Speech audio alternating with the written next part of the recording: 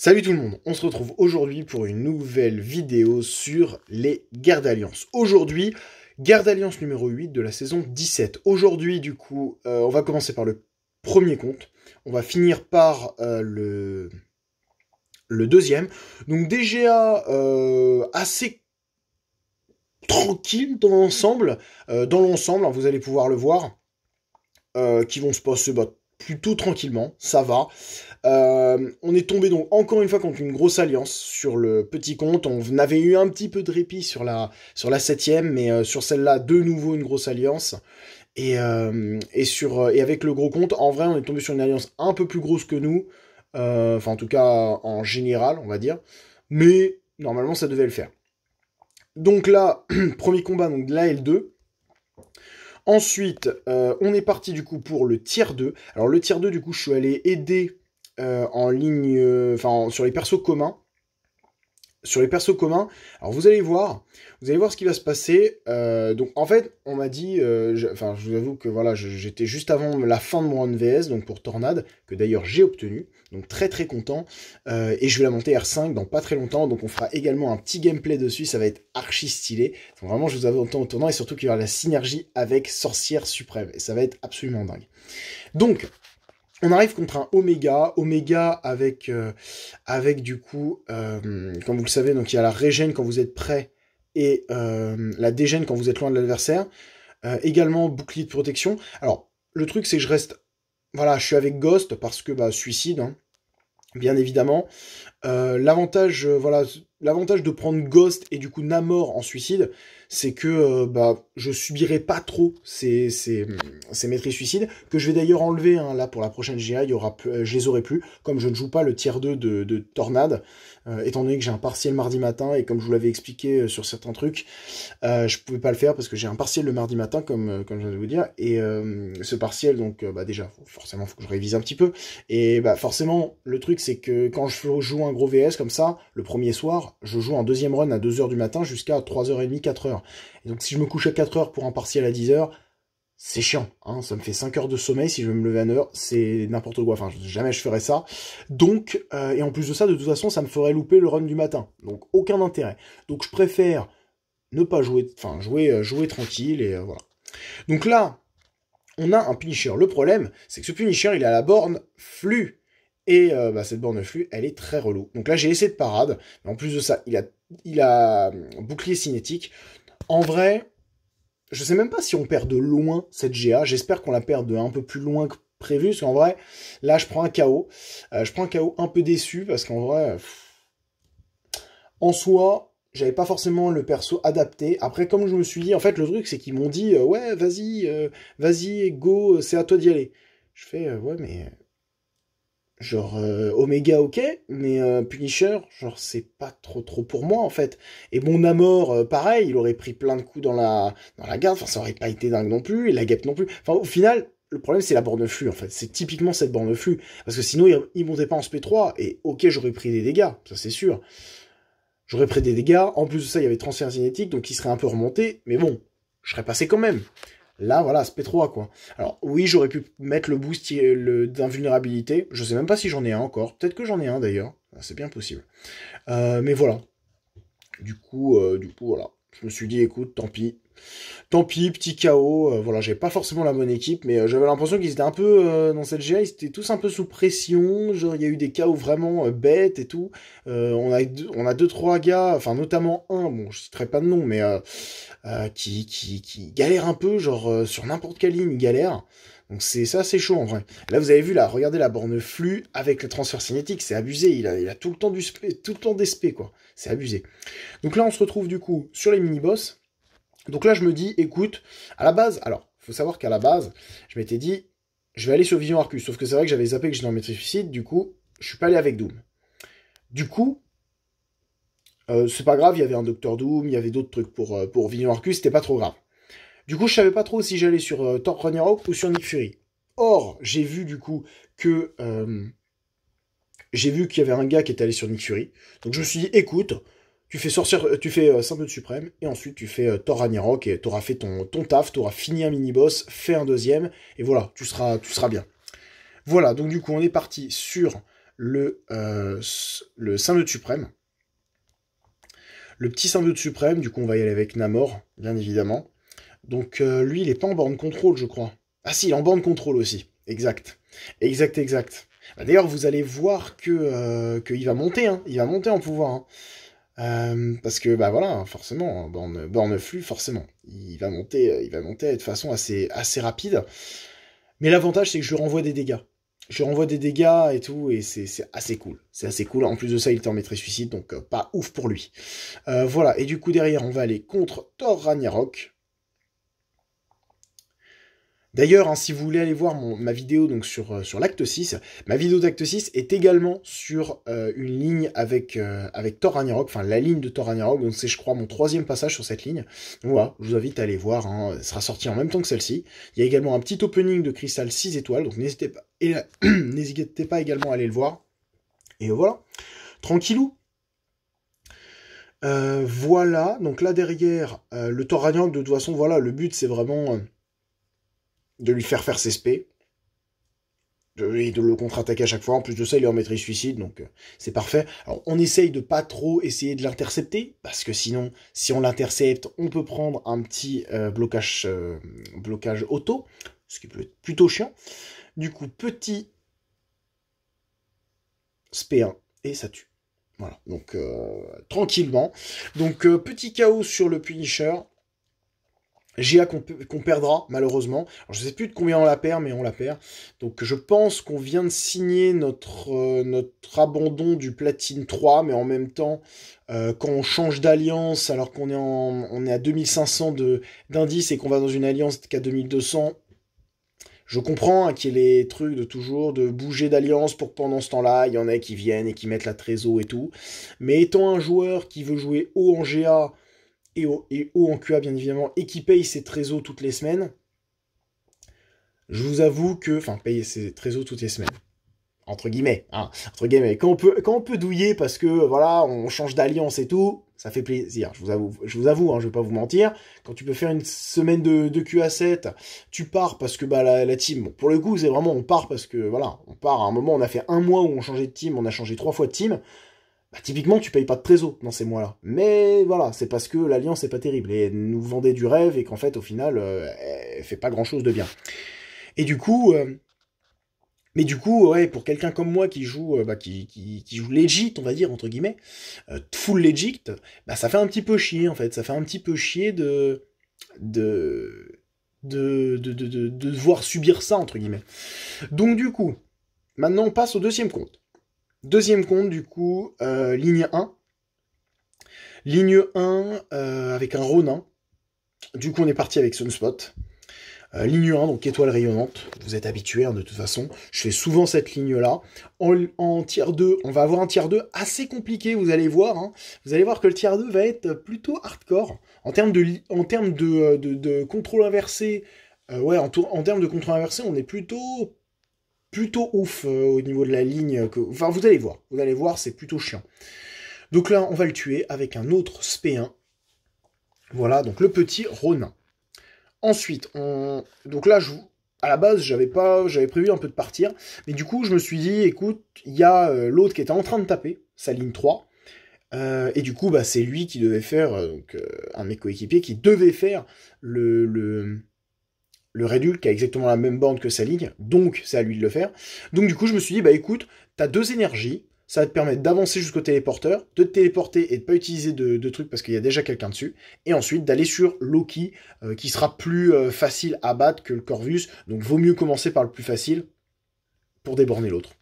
Voilà, donc du coup, je vais attendre. Et on est parti sur le Loki. Loki qui a 2-3 bornes reloues, mais enfin tranquille quoi. Alors il est en borne contrôle, hein. Il est en borne contrôle aussi. Donc un peu chiant, hein. Un peu chiant, bien évidemment. La petite vague de puissance, on connaît. Donc le but va être de faire des SP1. SP1 qui vont permettre donc de mettre des pétrifiés. Donc là, vous voyez déjà que je limite un petit peu. Là, donc je fais la parade. Là, du coup, je vais lui laisser faire son SP2. Le problème, c'est que je commençais un petit peu à avoir la pression parce que je me suis dit, c'est que Loki, je suis d'accord. Mais si tu te prends un SP2 alors qu'il a 6 furies passives, je donne pas cher de toi. Donc concrètement, un peu compliqué. Et donc là, j'ai de la chance, je mets le deuxième pétrifié, et du coup, là, il ne peut plus gagner de pouvoir. Donc là, je me dis, écoute, pareil, on va mettre on va le faire le SP2. Il le fait, donc ça va. En vrai, je m'en sors bien. Parce qu'en vrai, imaginez, il commence à un peu m'emmener dans mon coin, il a une dizaine de furies passifs. Enfin, on connaît un petit peu les petits délires de nos amis avec agression furie, qui kiffent bien, qui sont agressifs, mais qui font pas leur spé et tout. Enfin, on connaît. Donc là, voilà, on continue. Hein. Maintenant, il y a la peur du néant, donc il peut plus trop rien me faire. Donc là, toc. Et là, je décide d'attaquer, de faire le SP1. Et j'ai pas le temps de faire le SP1. En vrai, je vous avoue qu'à ce moment-là, je me suis dit, peut-être t'as attaqué trop tôt. Et en fait, ça va, j'ai fait des bons critiques et tout. Surtout que mon void est à 180 maintenant, donc il tape quand même assez fort pendant la peur du néant. Donc c'est cool. Ensuite, on se retrouve pour le tiers 2. Donc tiers 2, vous voyez que ça commence par une domino. Alors c'est une domino qui va être plus relou forcément que dans la dernière GA, parce que la dernière GA, je vous rappelle qu'il y a eu exactement ce même match-up, sauf que c'était une GA un petit peu claquée, parce qu'on était contre un adversaire pas du tout de notre niveau, du coup qui mettait les 4 étoiles en défense à certains endroits, donc notamment ici avec une domino. Donc je me suis dit, écoute, soigne quand même, en vrai, je soigne pas beaucoup cette saison, parce que en vrai, soit je meurs, soit je suis tout le temps en vie, donc en vrai, pas trop de problèmes. Donc là, on va contre cette domino. Donc je vous rappelle, là, j'ai fait du coup 2 combats pour l'instant, donc ça c'est mon 3e combat. Donc là, on arrive donc sur cette domino, donc qui a contrôle inversé, hein, je vous le rappelle, hein, pour ceux qui découvrent ces vidéos de GA, je fais très très souvent cette ligne. Et donc là, pour le coup, c'est vrai que cette saison, je suis un peu gâté sur cette ligne. Hein. C'est vrai que là, en vrai, domino, c'est un peu chiant sur cette ligne. Hein. Surtout, bon, beaucoup d'échecs critiques hein, avec Sunspot, qui est un héros qui va déclencher des compétences à chaque fois. Donc, un peu relou. D'ailleurs, j'ai une petite info d'ailleurs à vous donner. C'est vrai que j'en ai parlé vite fait. Mais faut savoir que j'avais complètement zappé, mais j'avais un cœur de maîtrise rocheux. Cœur de maîtrise rocheux que j'ai utilisé, du coup, pour prendre pétrifié. Voilà. Alors, pourquoi pétrifié? À la base, j'avais même pas vu que j'avais un cœur de maîtrise rocheux. Sauf qu'en fait, je me suis dit, en vrai, parce que vous allez le voir d'ailleurs, il y a un opening qui sort aujourd'hui, je crois bien, oui, qui sort aujourd'hui en même temps. Ah non, c'est demain, qui sort en même temps que cette vidéo. Et en fait, je vous explique dans la vidéo que, enfin, je vous fais sous-entendre que je vais peut-être monter Manfing en R5, et du coup, bah forcément, il me faudrait dispersion mystique, et ça m'embête pas trop, étant donné que bah j'ai plein de loyauté, donc je peux me permettre d'acheter plein de trucs mystiques. Donc voilà, c'est pour vous dire que du coup, en gros, j'ai été changer mes maîtrises, j'ai vu ça, et bah du coup, j'ai vu que j'avais encore un cœur de maîtrise rocheux, donc j'ai débloqué stupéfié, et du coup, mes étourdissements durent de façon normale, et ça fait super kiffer maintenant. Donc, du coup, on en revient à la GA. Donc la GA, c'est un Annihilus. Voilà, gameplay tout à fait classique, on va dire, pour Elsa. C'est vrai que Elsa, c'est un excellent contre à Annihilus. Alors là, je vais bugger un petit peu. Là, en plus, je vais contre-attaquer un chouillato. Mais l'avantage, c'est que j'ai l'évasion qui pop. Mais du coup, ça m'a un petit peu stressé. Ça va, je reprends rapidement mes esprits. Et là, du coup, j'ai mon... Je reprends mes esprits, mais bon, je perds quand même des vies. Et là, du coup, hop, je fais mon petit combo, et je vais finir avec un SP2 du Turfu, qui de toute façon lui aurait enlevé un bon 30% tranquillement. Voilà, donc je crois qu'on est bon, et ensuite on va se retrouver pour le dernier combat de cette vidéo. À savoir un petit Nick Fury en mini-boss. Donc un petit Nick Fury en mini-boss, que voilà, on m'a dit, hey, t'as ton Sunspot, ça pourrait être cool et tout, donc bah, j'y suis allé, tranquillement, ça me gêne pas, je me suis dit, écoute, normalement c'est plutôt safe, surtout que je peux faire des blocages parfaits, et là, franchement, pour Sunspot, c'est encore mieux, parce que du coup, maintenant que j'ai le blocage qui dure plus longtemps, bah du coup, forcément, il peut prendre plus de... Vous voyez, regardez, ça dure beaucoup plus longtemps, et du coup, ça me permet... Donc, bon, même si là, il y a Agile, donc en vrai, ça va être de moins en moins ouf, mais ça me permet quand même d'enlever plus d'incinération, grâce à cette attaque puissante, grâce au chargement de l'attaque puissante, et donc récupérer plus de pouvoir. Et donc, c'est plutôt cool. Le petit SP2, 45 000 sur le deuxième coup, hein, dans le plus grand des calmes, tranquillement. Donc là, j'ai pas tenté la parade, enfin, j'ai pas tenté le blocage parfait. En vrai, j'aurais pu, mais j'ai pas tenté. Donc derrière, le petit... je crois que je vais garder le SP3 de mémoire. Je vais garder le SP3 pour, bah, du coup, remettre mes charges. Donc là, l'attaque puissante qui pop. On contre-attaque derrière. Et là, vous voyez, je suis à 25, hein, donc en vrai, là, je me dis, écoute, ouais, on va aller en SP3, tranquillement, il n'y a pas de souci. Il n'y a pas de souci. Toc. Donc là, vous voyez, hop, on est en SP2. Et je vais attendre, du coup, la deuxième vie, du coup. Je vais attendre la deuxième vie. Toc. On l'attaque. Hop. Et là, du coup, 2%.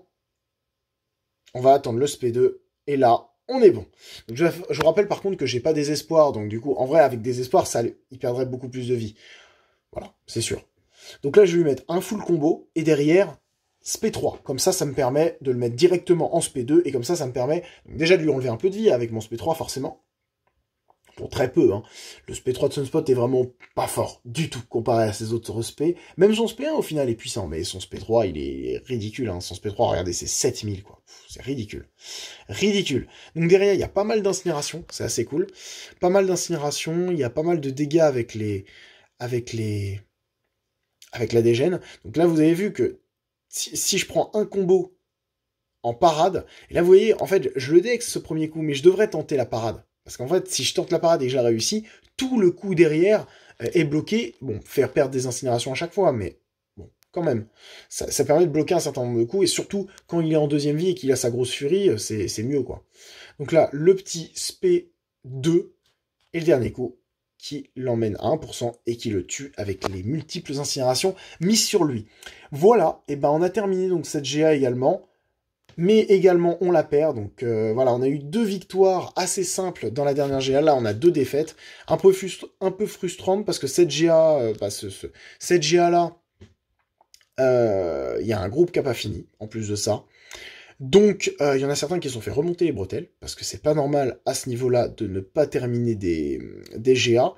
Et donc, voilà. On va terminer la saison, donc voilà, on va essayer de s'accrocher, de terminer platine 4, mais le fait d'avoir loupé un boss, là, ça va nous faire du mal, je pense. Ça va nous faire du mal, je pense, et du coup, il faudra en tirer les conclusions à la fin de saison, et comptez sur moi, je vais le faire. Voilà, en tout cas, n'hésitez pas à me dire ce que vous avez pensé de ces GA, de ces combats, de ces match-up que je vous ai proposés aujourd'hui. Il y a eu donc notamment le tiers 2 là avec Domino Annihilus, c'était assez sport quand même.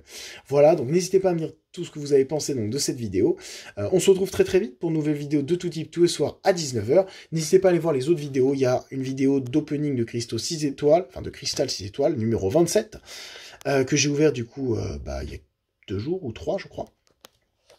Également, vous pouvez retrouver une vidéo d'acte 6, bien évidemment, sur la quête de Thor Ragnarok, avec une quête où j'ai pas mal utilisé Ghost, et notamment en suicide, vous allez voir, ça a été sport aussi, hein, ça a été sport, vous allez voir qu'il y a des persos qui normalement sont pas très durs, et qui vont poser un petit peu problème. Je vous laisserai découvrir ça dans la vidéo, et n'hésitez pas à vous abonner, hein, parce que demain, vidéo donc de Big Opening 2.0, donc sur ce compte, également de l'acte 6 que je vais tourner normalement demain, mais également il y aura une petite vidéo spéciale avec un gameplay, écoutez bien, de Wolverine Weapon X 6R3. Éveillé. Voilà, donc si vous voulez voir tout ça, n'hésitez pas à vous abonner. En tout cas, merci à vous, bonne soirée, et on se retrouve très vite pour de nouvelles vidéos de tout tous les soirs à 19h sur ma chaîne. Merci à vous et bonne soirée.